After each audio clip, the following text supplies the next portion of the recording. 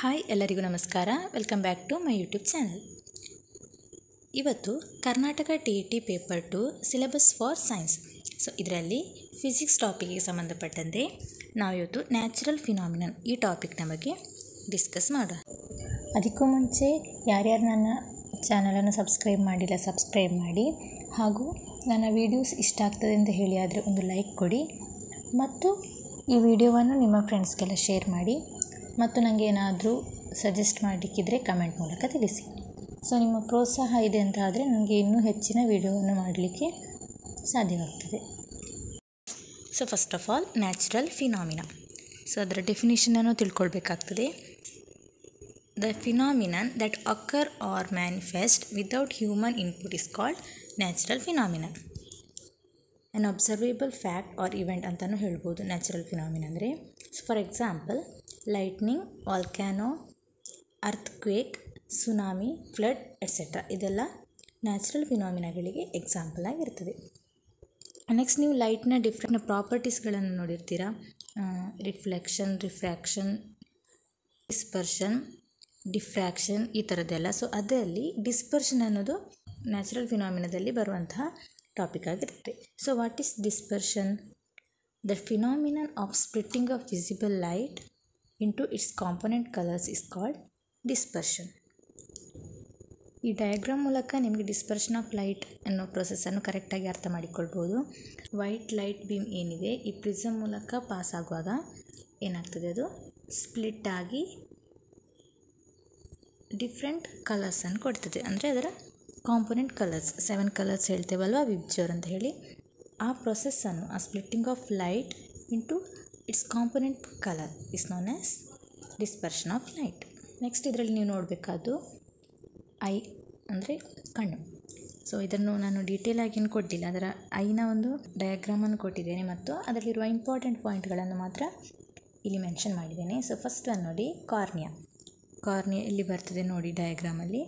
So it is the colourless outer most part which surrounds the ice.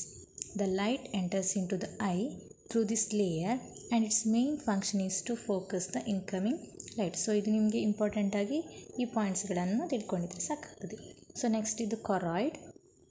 It is the vascular layer of the I containing connective tissues that ಲೈ between the retina and the ಸ್ಕ್ಲೀರಾ. Next iris.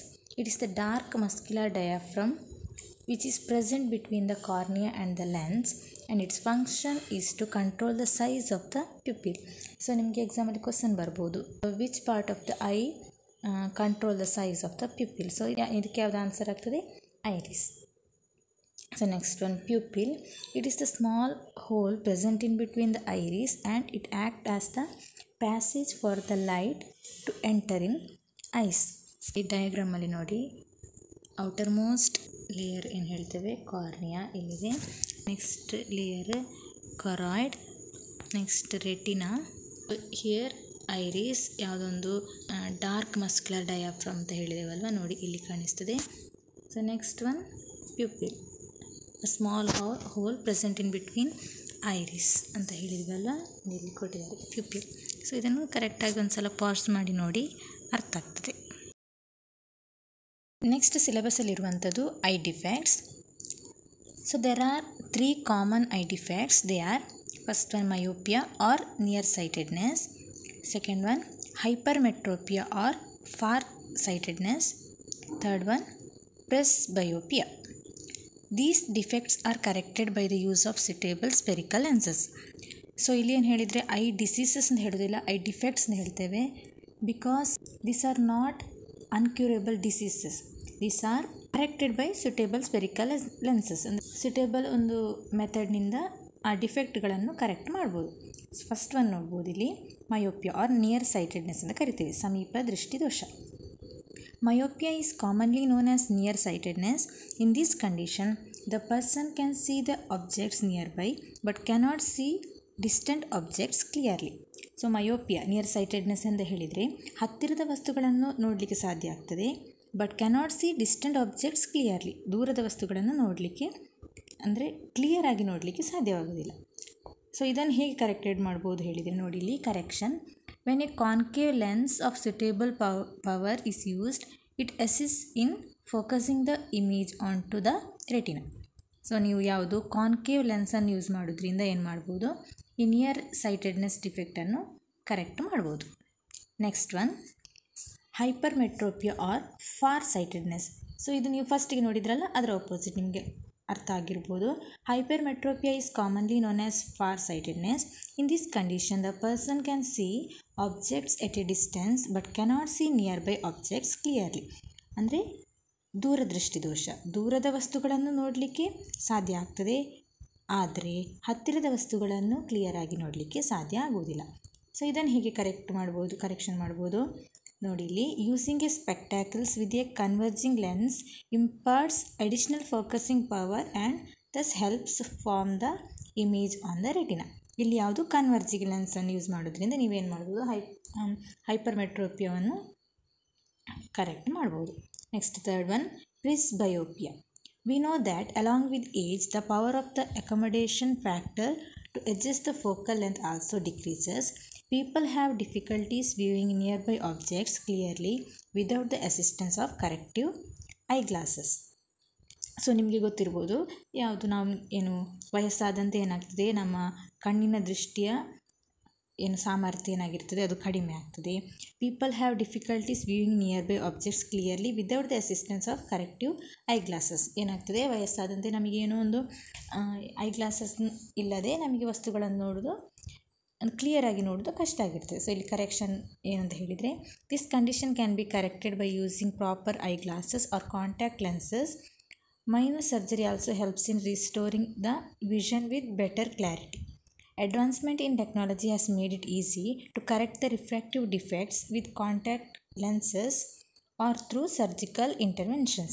So ಇಲ್ಲಿ ಏನು ಹೇಳ್ಬೋದು, ಇದು ಒಂದು defect ಹೇಗೆ ಹೇಳಿದರೆ, ನಿಮಗೆ age ಆಗ್ತಾ ಹೋದ ಹಾಗೆ ಏನಾಗ್ತದೆ, ದೃಷ್ಟಿ ಸಾಮರ್ಥ್ಯ ಕಡಿಮೆ ಆಗ್ತಾ ಹೋಗ್ತದೆ. ಇದನ್ನು ಹೇಗೆ ಕರೆಕ್ಟ್ ಮಾಡ್ಬೋದು ಹೇಳಿದರೆ, ಸುಟೇಬಲ್ ಯಾವುದು ಐ ಗ್ಲಾಸಸ್ ಅಥವಾ ಕಾಂಟ್ಯಾಕ್ಟ್ ಲೆನ್ಸಸ್ ಯೂಸ್ ಮಾಡೋದ್ರಿಂದ, ಅಥವಾ ಮೈನರ್ ಸರ್ಜರಿ ಕೂಡ ಇದಕ್ಕೆ ಉಪಯೋಗ ಆಗ್ತದೆ. ನೆಕ್ಸ್ಟ್, ಸೊ ಇದು ಇನ್ನೊಂದು ಇಂಪಾರ್ಟೆಂಟ್ ಕಾನ್ಸೆಪ್ಟ್ ನೀವಿಲ್ಲಿ ಕಲಿಬೇಕಾದದ್ದು, ಟೋಟಲ್ ಇಂಟರ್ನಲ್ ರಿಫ್ಲೆಕ್ಷನ್. ಸೊ ಇದು very very very important concept, ಕ್ಲಿಯರಾಗಿ ಅರ್ಥ ಮಾಡಿಕೊಳ್ಳಿ. When the angle of incidence is greater than the critical angle, the incident ray is reflected back to the medium. We call this phenomenon total internal reflection. So first of all ನಿಮಗೆ ಗೊತ್ತಿರಬೇಕು what is reflection. So reflection ಇದು definition ಈಗಾಗಲೇ ತಿಳಿದುಕೊಂಡಿರ್ತೀರಾ. ಇನ್ನು ರಿಫ್ಲೆಕ್ಷನ್ನ definition ಹೇಳ್ಬೋದು, when A ray of light incident on A plane surface it reflect back to the same medium. So this is non as reflection. ಅದೇ ರೀತಿ ರಿಫ್ರ್ಯಾಕ್ಷನ್ನ definition ನೋಡಿದರೆ ಏನಿರಬೇಕು, ಅಲ್ಲಿ to medium ಇರಬೇಕು. ಸೊ ವೆನ್ ಎ ರೇ passes from one medium to another medium, so what happens, it changes it's direction. So this is non as refraction of the light. So here, so just consider the following situation. A ray of light passes from a medium of water to that of air. ಅಂದರೆ ಒಂದು ray of light ಎಲ್ಲಿಂದ pass ಆಗ್ತದೆ, water ಮೀಡಿಯಮ್ನಿಂದ air ಮೀಡಿಯಮ್ಗೆ pass ಆಗ್ತದೆ. ಏನಾಗಬೇಕು ಆಗ, ಆ ray of light ಏನಾಗಬೇಕು, ರಿಫ್ರ್ಯಾಕ್ಟ್ ಆಗಬೇಕು, ಹೌದಲ್ವಾ? So here light ray will be ರಿಫ್ರ್ಯಾಕ್ಟೆಡ್ at the junction separating the to medium. So light ray ಏನಾಗ್ತದೆ, ರಿಫ್ರ್ಯಾಕ್ಟ್ ಆಗ್ತದೆ ಇಲ್ಲಿ junction between the to medium. Since it passes from a medium of higher refractive index to that having a lower refractive index, the refracted light ray bends away from the normal. ಇದು ಕೂಡ ನಾವು ಮೊದಲಿನ ವಿಡಿಯೋದಲ್ಲಿ ನೋಡಿದ್ದೇವೆ. ಏನು ಹೇಳಿದರೆ, so when A light passes from a higher refractive index to the lower refractive index, what happens, the refracted light should be bends away from the normal. ಏನು normal ಹೇಳ್ದಿರ್ತೀವಲ್ವ, ಅದಕ್ಕಿಂತ ದೂರಕ್ಕೆ ಏನಾಗಬೇಕು, ಬೆಂಡ್ ಆಗ್ತದೆ. So it is specific angle of incidence. The incident ray of light is ರಿಫ್ರ್ಯಾಕ್ಟೆಡ್ in such A way that it passes along the surface of the water. This particular angle of incidence is called the critical angle. Here the angle of refraction is 90 degrees. So ಈ point ನೀವು ಕರೆಕ್ಟಾಗಿ ಅರ್ಥ ಮಾಡಿಕೊಳ್ಬೇಕು, ಏನು critical angle ಅಂದರೆ ಏನು ಅಂತ. So ಏನು ಹೇಳಿದರೆ, ಈಗ ನಾವೊಂದು ರಿಫ್ರ್ಯಾಕ್ಷನ್ ಆಗ್ತದೆ ಹೇಳಿದ್ವಲ್ಲ, it is specific angle of incidence. ಈಗ ಆ್ಯಂಗಲ್ ಆಫ್ ಇನ್ಸಿಡೆನ್ಸ್ ಏನಿರ್ತದೆ, ಒಂದು particular angle of ಇನ್ಸಿಡೆನ್ಸಲ್ಲಿ the incident ray of light is refracted in such a way that it passes along the surface of the water. ಅದು refraction ಹೇಗೆ ಆಗ್ತದೆ ಹೇಳಿದರೆ, ಎಷ್ಟು bend ಆಗ್ತದೆ ಹೇಳಿದರೆ, it passes along the surface of the water. ನಾನು next ಡಯಾಗ್ರಾಮಲ್ಲಿ ನಿಮಗೆ explain ಮಾಡ್ತೇನೆ. This particular angle of incidence is called critical angle. ಹೀಗೆ ನಿಮಗೆ ಆ ರಿಫ್ರಾಕ್ಟೆಡ್ ರೇ ಆ ವಾಟರ್ ಮೀಡಿಯಮ್ ಮೂಲಕ ಪಾಸ್ ಆಗುವ ಹಾಗೆ ಆಗಬೇಕು ಅಂತ ಹೇಳಿದರೆ ಆ್ಯಂಗಲ್ ಆಫ್ ಇನ್ಸಿಡೆನ್ಸ್ ಎಷ್ಟಿರುತ್ತದೆ ಅದನ್ನು ಕ್ರಿಟಿಕಲ್ ಆ್ಯಂಗಲ್ ಅಂತ ಕರಿತೇವೆ. ಅದೇನಾಗಿರ್ತದೆ, ಆ್ಯಂಗಲ್ ಆಫ್ ರಿಫ್ರಾಕ್ಷನ್ ಆಗ 90 ಡಿಗ್ರೀಸ್ ಇರ್ತದೆ.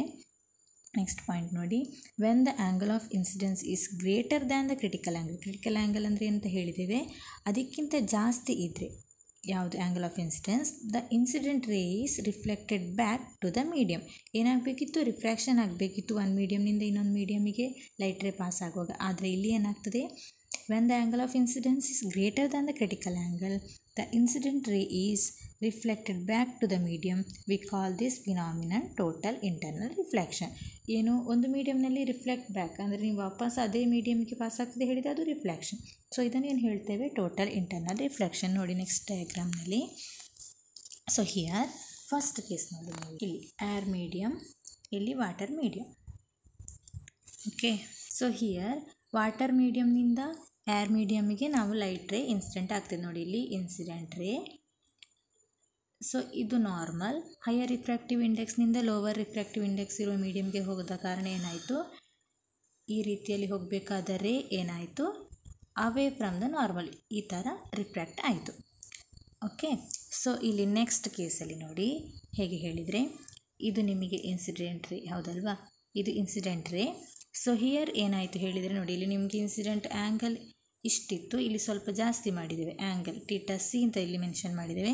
θc ಆ್ಯಂಗಲ್, ಇನ್ಸಿಡೆಂಟ್ ಆ್ಯಂಗಲ್ ಸ್ವಲ್ಪ ಹೆಚ್ಚಾದಾಗ ಏನಾಯಿತು, ಒಂದು ಪರ್ಟಿಕ್ಯುಲರ್ ಆ್ಯಂಗಲ್ನಲ್ಲಿ ಏನಾಗ್ತದೆ, ಆ ರಿಫ್ರಾಕ್ಷನ್ ಎಷ್ಟು ಅವೇ ಫ್ರಮ್ ನಾರ್ಮಲ್ ಎಷ್ಟು ದೂರಕ್ಕೆ ಹೋಗ್ತದೆ ಹೇಳಿದರೆ, it passes on the surface of the water, ಅಂದರೆ ಅದರ ಜಂಕ್ಷನ್ನಲ್ಲಿ ಪಾಸ್ ಆಗ್ತದೆ. ಆ ರಿಫ್ರಾಕ್ಷನ್ ಆಗುವ ಆ ರೇ ಏನಾಯಿತು, ಎಷ್ಟು ಬೆಂಡ್ ಆಯಿತು ಹೇಳಿದರೆ ಆ ಸರ್ಫೇಸ್ನ ಮೂಲಕ ಹಾದು ಹೋಗ್ತದೆ. ಹೀಗೆ ಹಾದು ಹೋಗಬೇಕು ಅಂತ ಹೇಳಿ ಆದರೆ ನೀವು ಎಷ್ಟು ಆ್ಯಂಗಲ್ ಆಫ್ ಇನ್ಸಿಡೆನ್ಸ್ ತೊಗೊಂಡಿರ್ತೀರಲ್ವ, ಆ ಆ್ಯಂಗಲನ್ನು ಕ್ರಿಟಿಕಲ್ ಆ್ಯಂಗಲ್ ಅಂತ ಕರೆಯೋದು ನಾವು. ಓಕೆ, ಕ್ಲಿಯರ್ ಆಯಿತು ಅಂದ್ಕೊಳ್ತೇನೆ. ಸೊ ನೆಕ್ಸ್ಟ್ ಇಲ್ಲಿ ಪಾಯಿಂಟ್ ನಮಗೆ ಬೇಕಾದ ಯಾವುದು, total internal reflection. So here ಇಲ್ಲಿ ನೋಡಿ, ನಿಮಗೆ ಇಲ್ಲಿ θc ಅಂತ ಬರೆದಿದ್ದೀರಲ್ವ, ಇದು ಯಾವುದು, ಕ್ರಿಟಿಕಲ್ ಆ್ಯಂಗಲ್ ಆಯಿತು. ಸೊ ಕ್ರಿಟಿಕಲ್ ಆ್ಯಂಗಲ್ಗಿಂತ ಹೆಚ್ಚು ಇರುವ, ಗ್ರೇಟರ್ ದ್ಯಾನ್ ಕ್ರಿಟಿಕಲ್ ಆ್ಯಂಗಲ್. ನೋಡಿ ಇಲ್ಲಿ θcಗಿಂತ ಹೆಚ್ಚಿನ ಆ್ಯಂಗಲ್ ಇದು.